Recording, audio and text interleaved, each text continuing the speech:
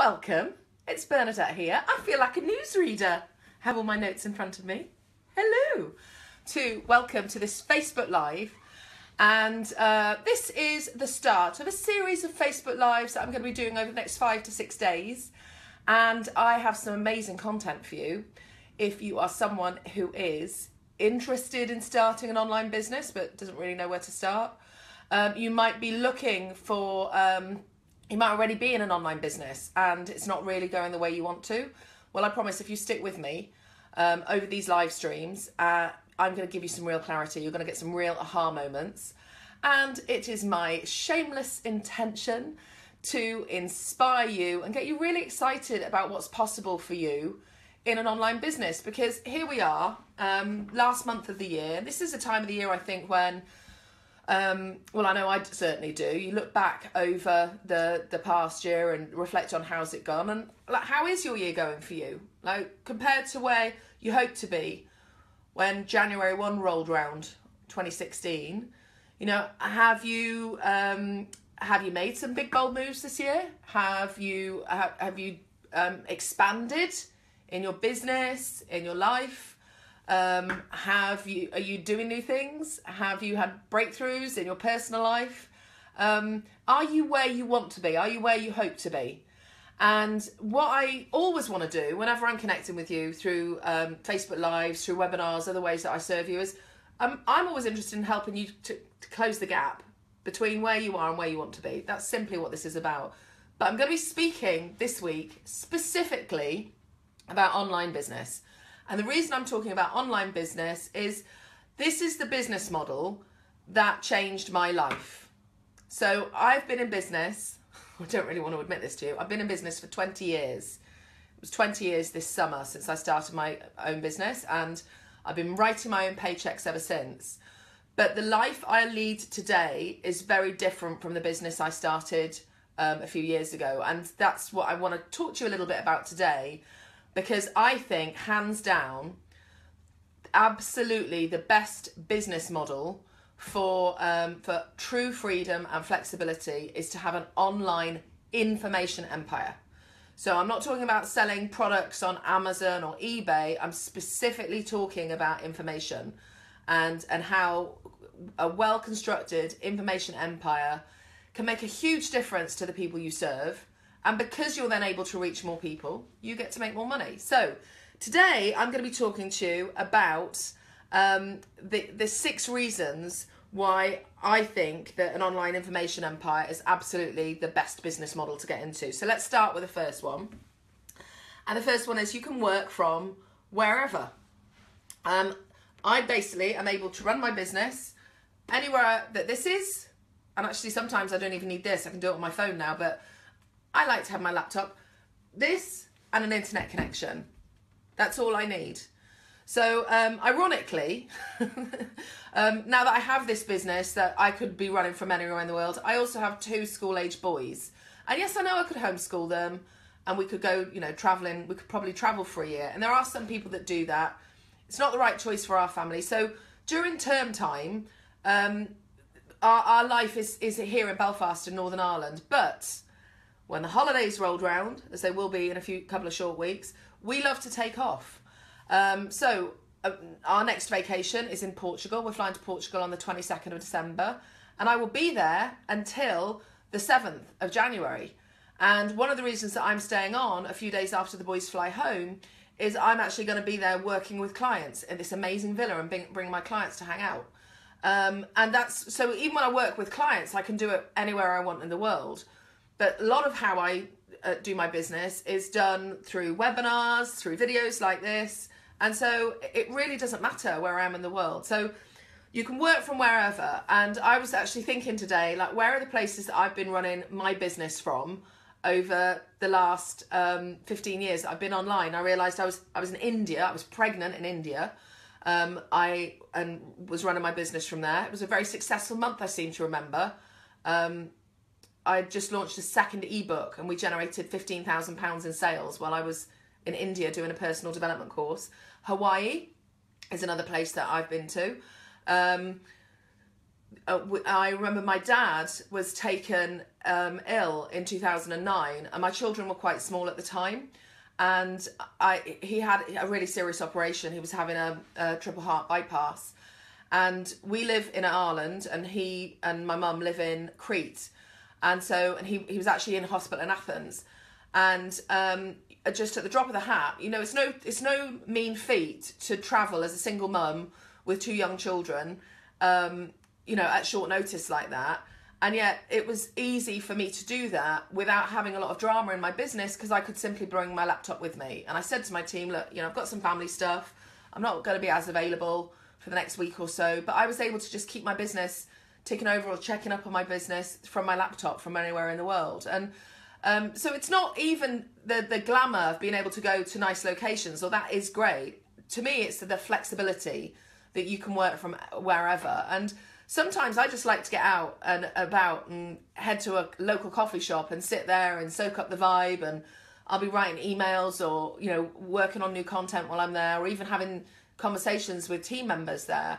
And I know no other business where you have this flexibility. You know, so many businesses, you're tied because your client base is in a certain area, or you have premises, like maybe, you know, you're doing printing and you need to be where your equipment is. And yet an online information empire really affords true freedom. So that's my number one reason for being an online information empire. The second one is huge, and it is you can do the work once and then you get paid. So let me give you a little bit of background on me. I was telling you that my business started out 20 years ago, and I always wanted to be my own boss. And I think that's probably a good thing, because I think I probably am unemployable. And I wanted to be my own boss, and I was really passionate about selling, and I had learned a lot that had actually improved my sales results. And even back then, I was really interested in freedom, and I saw getting really good at sales as being a way to really have true freedom in my life. And so I'd been learning it, and I ended up starting a sales training company, and I worked for companies like Sony, Norwich Union, they were back there, Viva now, AIG. So I worked for some big companies, and they used to hire me, sometimes for as little as a day at a time. Sometimes it would be a longer contract where I would go in and I would deliver training to their sales team and, you know, get the results. And I was good at it, and they did see a turnaround in their results, and it was great. It had one major flaw. It was a trading time for money business model. So the only time I got paid, I was getting well paid, but the only time that I was getting paid was when I was physically in front of my clients. And all of the things that I had to spend time on in my business to get those opportunities to be in front of the clients, I wasn't getting paid for that, but it was still taking a lot of time. And the other thing was, if I wanted to take time off or to work on other opportunities in the business, the income dried up. And so I experienced in that business this feast and famine. And that, to me, is inevitable for anyone who is in a time-sucking service business. And so if you're caught in that trap, you know, I really want to say to you, first of all, I feel you, I've been there, but please start to look at revenue streams that you can put in place inside and outside of your business to free yourself from that. And inside your business, a great way to do this is to create product streams. Because the beauty of a product is you can do the work once you create the product, but then there's no limit to how many you sell. So the first product that I created online was an ebook that launched. It was actually, I'll have to check the date because it was in December in 2004. So yeah, it's the 12-year anniversary of that ebook. And the ebook, how long did it take me to write the ebook? Well, honestly, when all was said and done, I really got to sit down and do it. It took me about 3 days of writing to write it all out. But let's be honest, there was some life experience and some resistance I had to work through as well to get to that point. So when I launched my first ebook, I sent out an email. I've been growing my list, and I'll be talking to you more about list building in an online business in a day or two. But I had built up a list, and I sent an email out to my list, and I went away for the weekend. I didn't even have a laptop back then, so I couldn't bring my laptop with me. Went away for the weekend to hang out with my boyfriend. Facebook wasn't around then, and nor was Twitter or anything like that. So there was no way I could like check in and see how sales were doing. when I came back on the Monday and checked, I could see that 16 orders had come in. And this was a product was selling for about £70, so $100. And I was like, wow.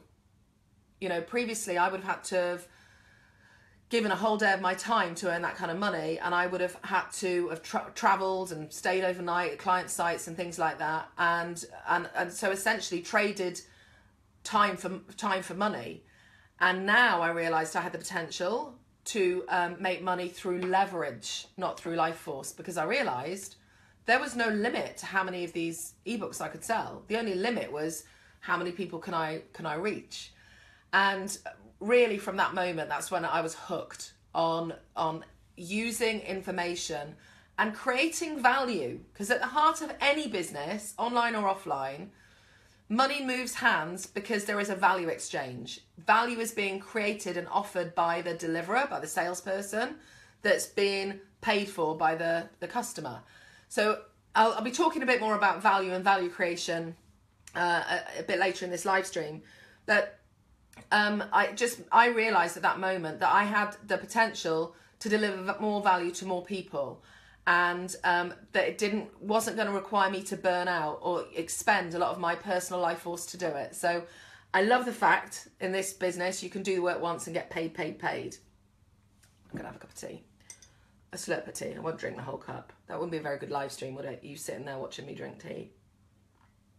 Although apparently someone did do a live stream recently, which was just a candle.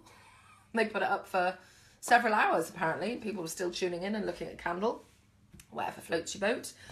Okay, third reason I love an online information empire as a business model is automation and systems. And what that means is you can fire yourself and the people that you used to have to hire. So there was headlines in the news yesterday in the UK because a banking boss has identified that about 15,000 people are going to be rendered redundant because automation and technology can now do the work for them. And when I looked at those headlines, I thought, well, actually, that's a sad thing for the people who are losing their income. It's actually a very exciting thing for those of us who know how to leverage the power of automation. And in the story I just shared with you, when I sold my first ebook and came back to all of those orders, the great thing about that was there was nothing more for me to do. The orders hadn't been sold, they'd already been delivered, because I have an automated system that immediately delivers the digital product to my customer. So I didn't have to pay any money on shipping or handling. I didn't have to hire a team member to pack up the product and make sure it got to the right person. It can be fully automated. And these days I say system stands for save yourself time, energy and money. And so there's so much potential for automation that, look, I want to be honest with you. It's not like you're able to just set it and forget it. There's still some monitoring. You need to check up, as you would in any business, to make sure that things are running smoothly, but it frees you up tremendously.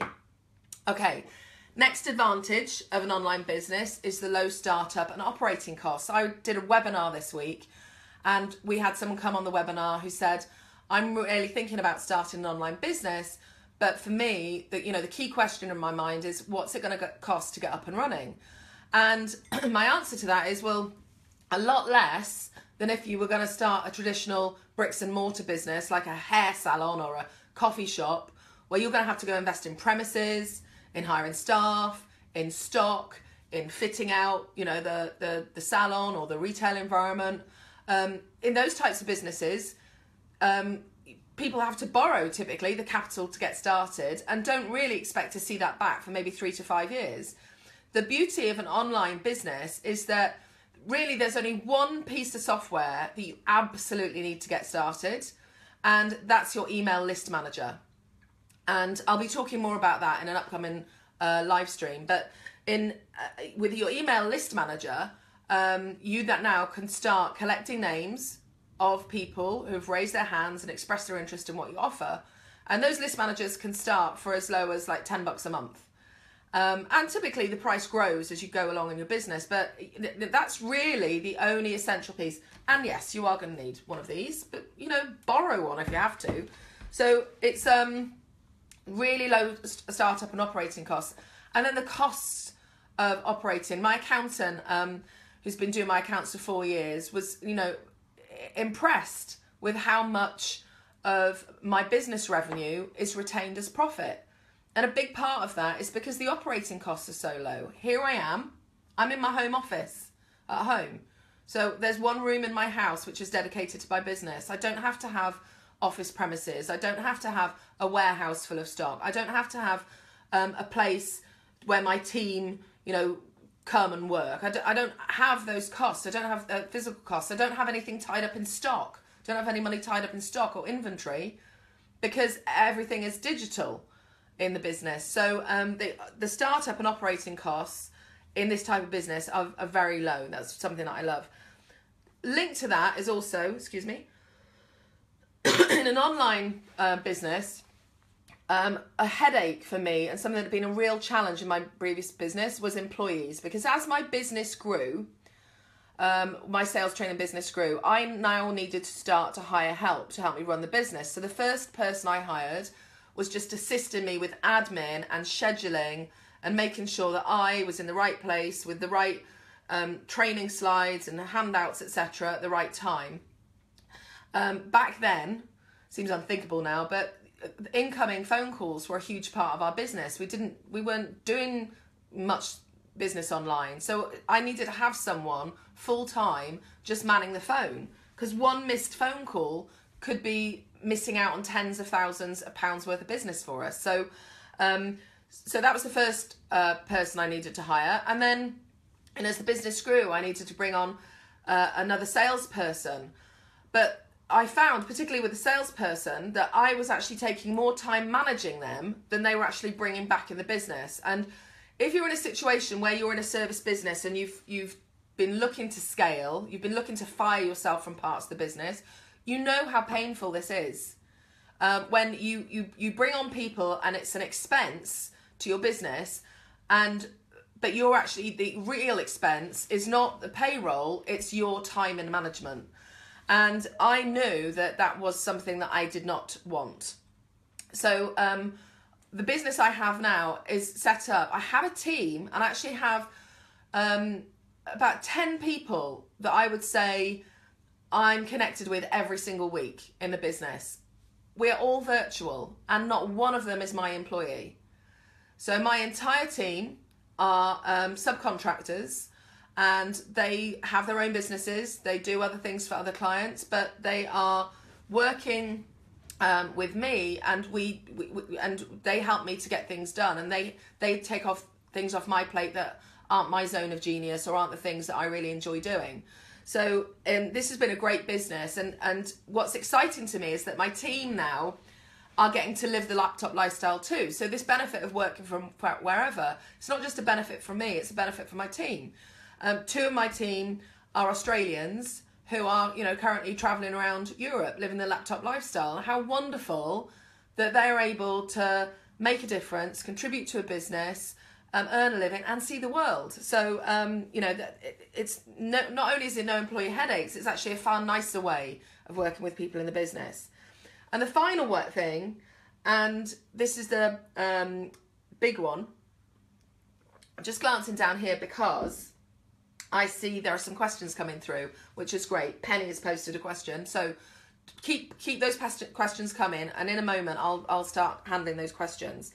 So this is the big one. This is what I love about this type of business. You can deliver more value to more people. Now, there's a quote doing the rounds. I'm sorry, I can't remember her name. But if you remember, type it in the box below. Elon Musk's ex-wife, I think it was his ex-wife, she wrote a piece about what does it really take to be a billionaire. And she said, well, if you want to become a billionaire, you have to solve $1 billion problem. You create like $1 billion worth of value. That's how you become a billionaire. And like it's true in any business, whatever size you grow to, the revenue your business creates is a measure of the value that you're providing to your customers. So one thing that really changed for me when I brought my business online and started to serve customers and clients online is I was no longer restricted by geography. Back in the days of my sales training, the furthest I flew to do sales training was to Egypt and Kuwait. But, you know, there were people, for example, in Australia who were never going to get the benefits of what I had to offer unless I flew there or they flew to me. And so we were restricted by geography. These days, I have clients in over 60 countries worldwide. So I'm able to serve a truly global audience 24/7, 365 days of the year. Now, it's the same as if a retail shop suddenly increases its opening hours. Your revenue is going to increase because you're now available to do business in more hours. But being available to do business doesn't mean that I'm on my laptop 24/7. Not at all. I have a business that makes me money in my sleep. And you can have this business too. So if you like what I've said to you so far about an online business and you're thinking, excuse me, you're thinking, okay, Bernadette, I can see those are some advantages. Maybe it's time for me to check this out and take a closer look at what I could do in 2017 to get up and running in an online business. I'd love you to join me on a webinar. So you know I mentioned I did a webinar this week. Well, we recorded it and we got such amazing feedback on the webinar. I know I want to give it to more people. So there is a link that hopefully, paratechnology, my team has either posted in the chat below this video, or we'll manage to put it somewhere. We'll figure it out. There's the link. And you can come and register to see the replay of the webinar, and where I go into much more detail about, you know, once you know that an online business is something that you're interested in creating, how do you go about it? What are the 5 stages of an online business, and what are the key milestones at each stage of the business? What are the 2 numbers you absolutely must track to grow your business exponentially? I also talk about growing your list and the 4 things that you need to do to grow your list. And I share one of my favorite traffic strategies. So it's the 3 main ways you can get traffic, but I actually show in the webinar, you'll love this. It is something I did 3 years ago, and it was a video that I created that took 6 minutes to film. And then I uploaded the video, and I'll show you exactly where I uploaded it and how I uploaded it. And since then, that video has had over 200,000 views online, but more importantly, it's been bringing a steady stream of people back to my website. And I now have hundreds of those videos, you won't be surprised to hear. So I want to show you about some of the things that I've done to get to the point that my business is at. So this is about a lot more than going, hey, this is a lovely business. I actually want to dig in and show you some of the specific things that I've done. We're also going to be talking about sales conversion, online sales conversion, and what you need to do so that you can increase the amount of people, or the amount of money that people spend with you. You're going to be really surprised with what I have to share with you around that, because even people who've been following me for a long time, you wouldn't necessarily know some of the things that go on behind the scenes in my business to keep those numbers up. So some great content there. And what was the last thing that we did? We talked about sales conversion and, my story. Yeah, so actually I could break it all down from how I got started with no list and no product, and actually take you through almost like year by year so you can see how the business grew. Because what I want to do with this webinar, or my intention for you in this webinar, is to really simplify what you need to get started online and really give you a clear roadmap. Because I think that these days, although there's a lot more options available to get started online, it's actually a lot more confusing than it was when I started out 15 years ago. And what my intention is to really simplify it and to get you to realise, yes, you can do this. Like, even if it feels overwhelming from right now, for you to be able to see, actually, there is a sequence of steps here. There's a logic to this. It's not just spray and pray. There is a sequence that you can follow, a series of steps when you do it in the right order. And that's why we're talking about those 5 stages of business that will really make a difference. So if you like the sound of that, I would love it if you would come and register to get the replay of the webinar. It's only going to be up for a short time, so come over and see it. And also make sure to check back in on the live streams. I'm going to be here every day. Not for the 12 days of Christmas, but I will be here for the next, I think I've got five or six episodes in total. I'm sorry, my maths isn't very good right now. But yeah, I'll be here, and I'd love to, connect with you and answer any questions that are coming up. So with no further ado, let us see what we've got in terms of questions. So Penny Pitstop and Caroline is saying, don't forget to answer her question. Thank you, Caroline. Caroline's like star super PA. She keeps me on track, which is not always easy, let me tell you. So Penny says, how many pages roughly does an ebook need to have? Brilliant question, Penny. And here is the answer. As many pages as you need to fulfill the promise that you're making with your ebook.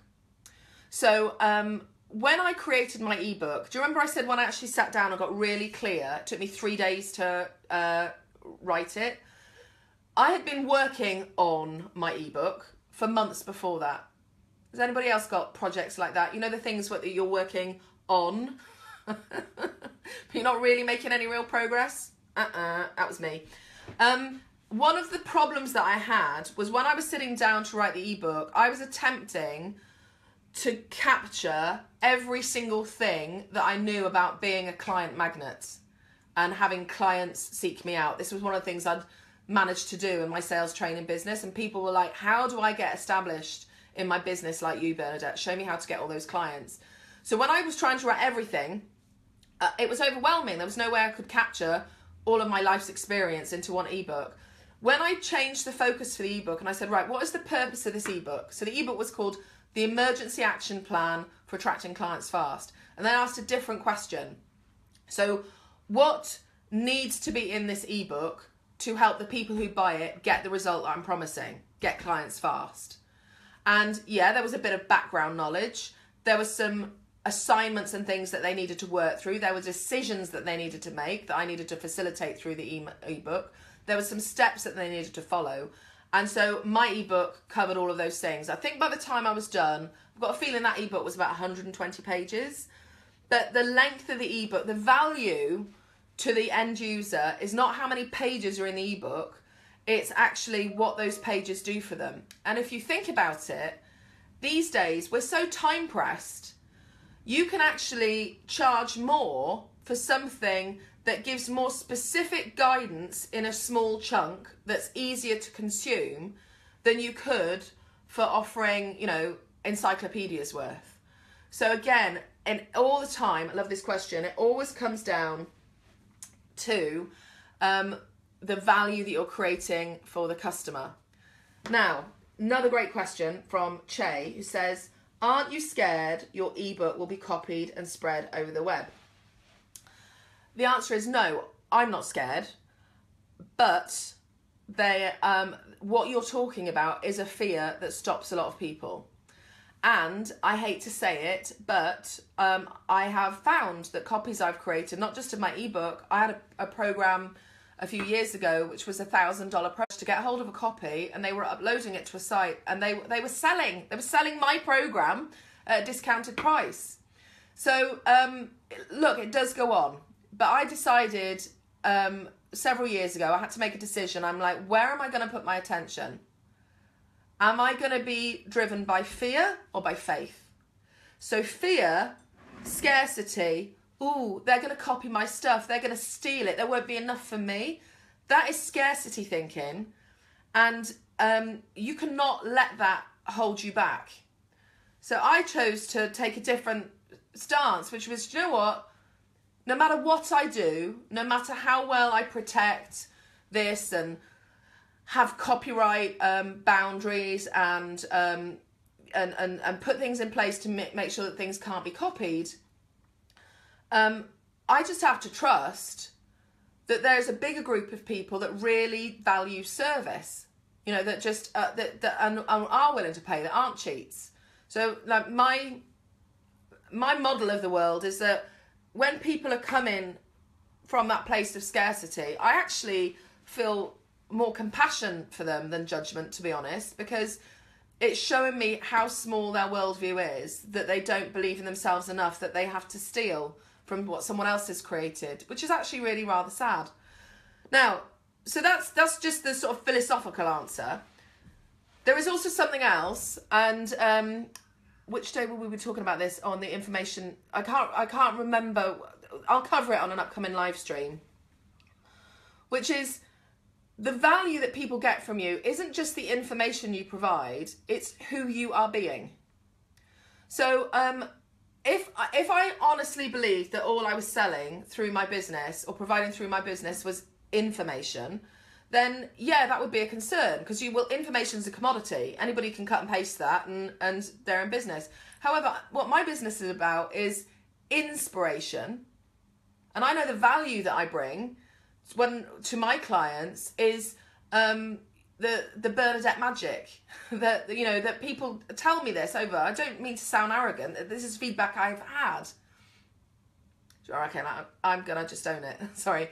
Yeah, it's not arrogant. It's not arrogant to say it. This is genuinely what people have told me. Bernadette, you're an inspiration. And I know I've inspired people who haven't even become paying customers, but they've heard my story, they've seen what I've achieved as a single mum, that I've grown $1 million online business, and so there's inspiration there. Now, you tell me, who's going to nick that? Who's going to steal that from me? That can't be done. Another thing that I do in my information business is I make sure that we're providing resources for my clients around implementation. So that means on my paid programs, we provide Facebook groups, we have live events, we have ways that people can gather and network and connect.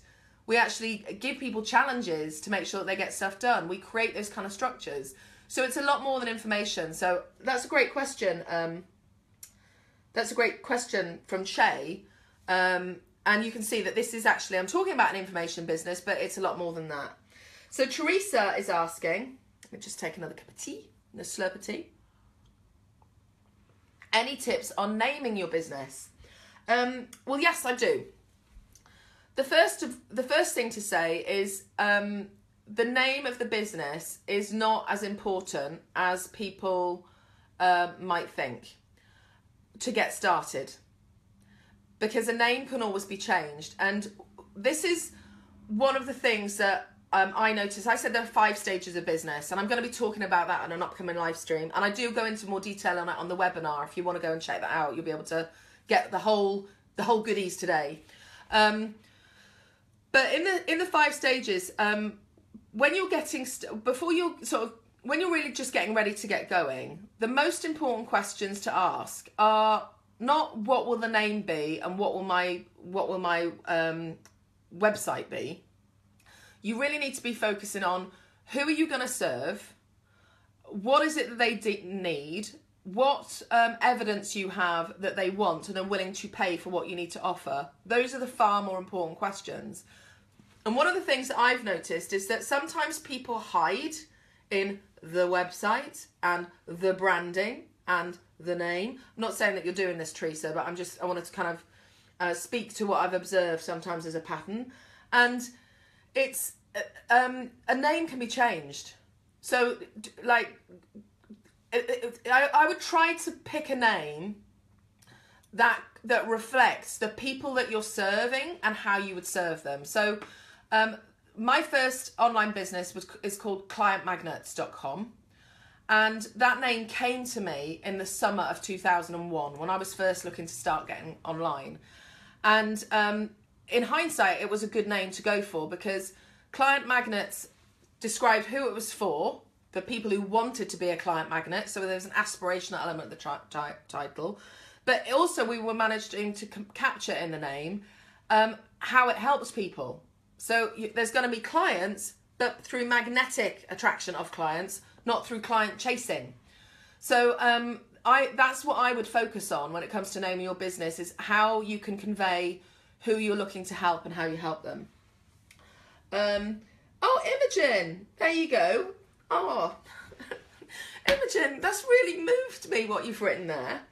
And Imogen says, you inspired me to break the 6 figures back in 2011. So I'm delighted for you. Congratulations, and thanks for giving me that feedback 5 years on. No, I'm just kidding. But yeah, I mean, that is a wonderful thing about this business, to know that you're reaching and connecting with people all around the world, sometimes people that you might never meet, and yet your word, or a video or something you've created has made a difference. So if we have any more questions, I will stick around, but for now it looks like we are there. Thank you to Caroline. Yeah, it looks like we're done. So I hope this has inspired you. I hope it's given you something to think about. I hope you're now really putting on your radar whether you should be in an online business, starting an online business, or what you could be doing to improve and grow your online business. And as I said, if you want to know more, what I'd love you to do is come and see the replay of the webinar that I did this week. And there is a link somewhere around me. I don't know, I can't see what's on your screen, but somewhere there's a link, and come and watch the webinar. I've got so much juicy content. It's about 90 minutes long. You'll love it. If you like this live stream, you're going to love that. So that's it from me. Thank you for hanging out with me this lunchtime. I feel less like a newsreader now. I feel a bit more like probably Loose Women or a loose woman. And I'll be back tomorrow. And yeah, let's connect again. And tomorrow I'll be talking to you 5 stages of an online business, and how to know which stage you're at, and crucially, what are the important things to focus on for the stage you're at. So thank you so much for joining me today. And I shall see you tomorrow. Bye. Bye.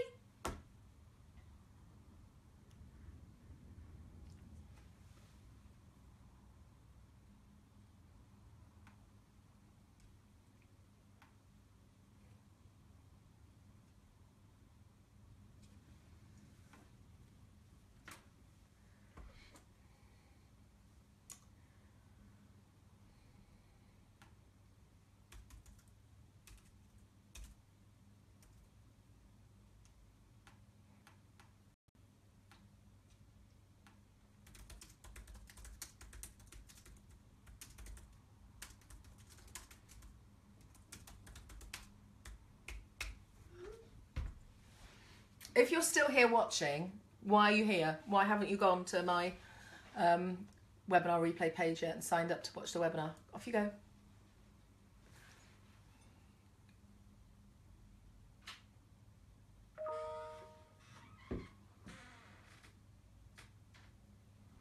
Can you do that?